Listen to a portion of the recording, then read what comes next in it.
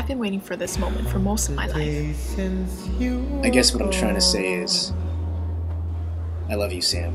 But I went on without a listen. Will you marry me? But not for the reason you might be thinking of. I always wondered if I was truly in control of my life. I heard that you could see the face of the man you'd marry by doing some urban legend voodoo, and I naively pursued the matter.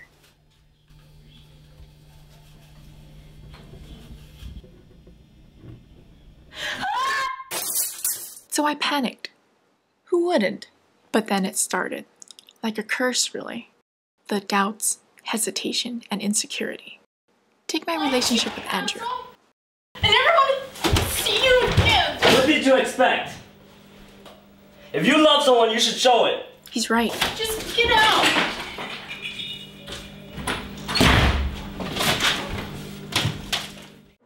Then there was Jack.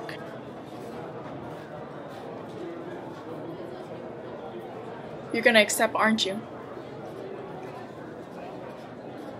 Look, I don't really have a choice. Jack, you said you work in LA. Even when I thought I was in control of my life. But things just don't work out that way. Is this gonna make you happy? Life threw me for a loop. I'm gonna take this offer. You're not answering my question. I'm sorry, Sam.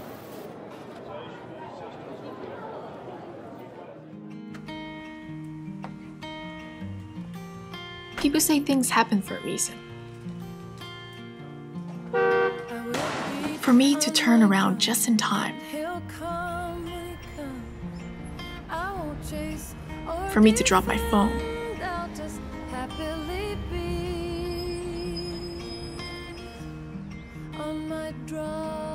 I figure fate must have planned this all out. Is this yours?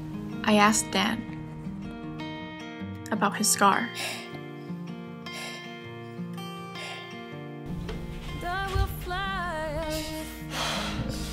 Fuck. Dude, Mom's gonna be so pissed. I didn't do anything. It just exploded. Oh shit.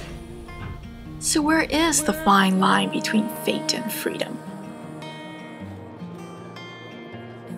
Now I know.